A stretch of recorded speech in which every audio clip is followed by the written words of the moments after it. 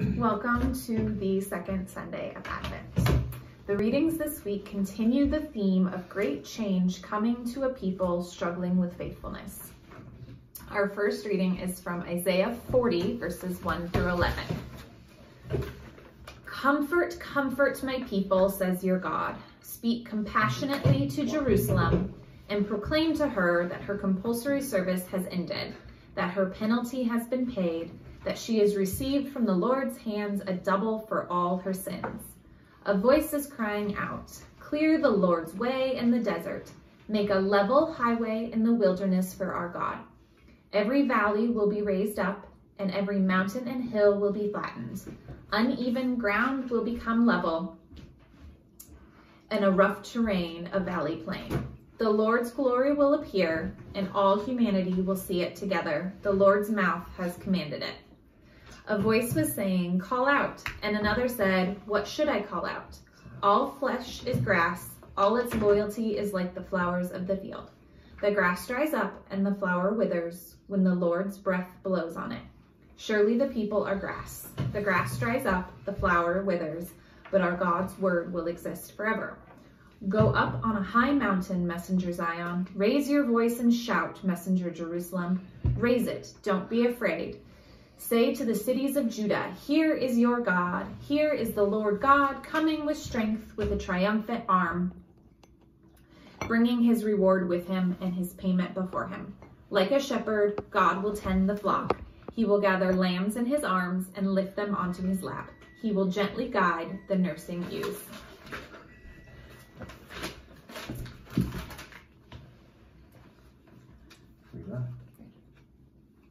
God's current challenge Continuing challenge is clear, but so is God's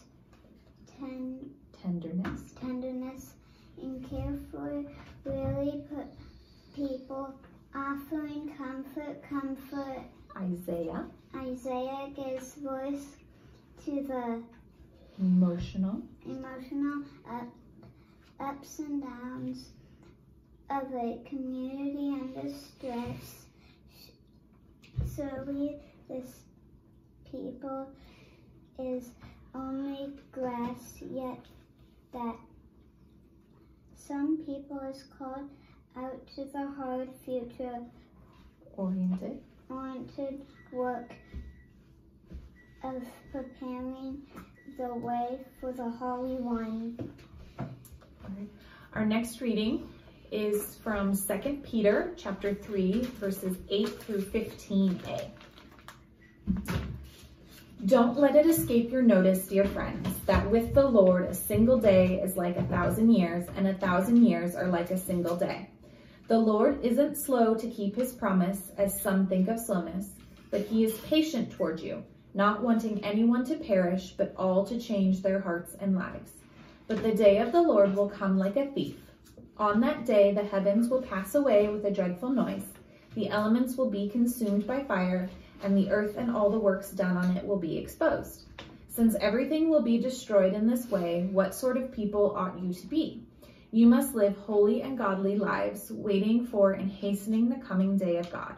Because of that day, the heavens will be destroyed by fire, and their elements will melt away in the flames. But according to his promise, we are waiting for a new heaven and a new earth where righteousness is at home.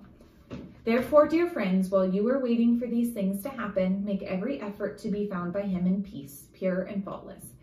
Consider the patience of our Lord to be salvation. Oh, she did. Okay, Cameron. 2 Peter acknowledges the mystery of God's time, Kyrios, where one day may be 1,000 years by human reckoning, and the community is called to live attentively in this very moment, listening for the call of God. This next reading is Mark 1, verses 1 through 8. The beginning of the good news about Jesus Christ, God's Son, happened just as it was written about in the prophecy of Isaiah. Look, I'm sending my messenger before you. He will prepare your way.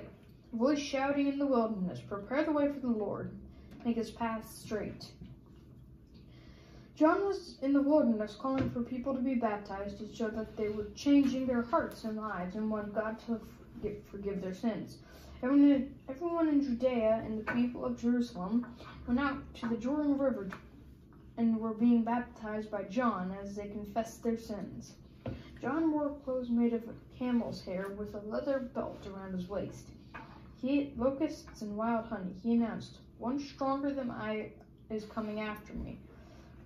I am not worthy to even bend over and loosen the straps of his sandals. I baptize you with water, but he will baptize you with the Holy Spirit." Where are we as a congregation? Wary, determined, listening, ready for a jolt of surprise and challenge. Do these readings offer hints, encouragement, or direction to our congregation as we face a future unlike anything we may have imagined before this strange year?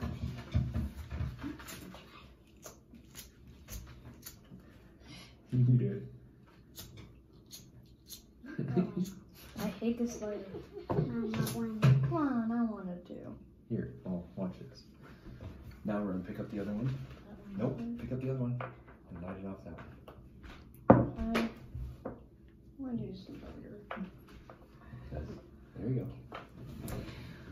O Holy One, we light the second candle, a candle offering comfort to weary spirits after a year of pain and loss. Let its glow remind us of your tender care and warm our lives in the light of peace.